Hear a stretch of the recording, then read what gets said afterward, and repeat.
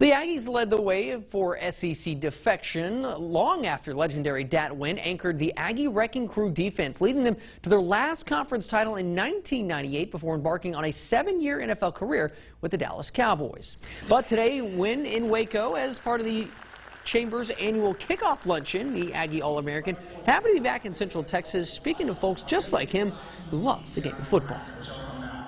It's always an honor to come back to a place where people appreciate hard work. I think commitment, dedication, things that you do as a hobby, really people appreciate and enjoy it, which is very exciting for me. The game of football, obviously in this area, is so big, so huge that a lot of people, even though you don't wear the same colors, you still support them regardless of because of the way they perform.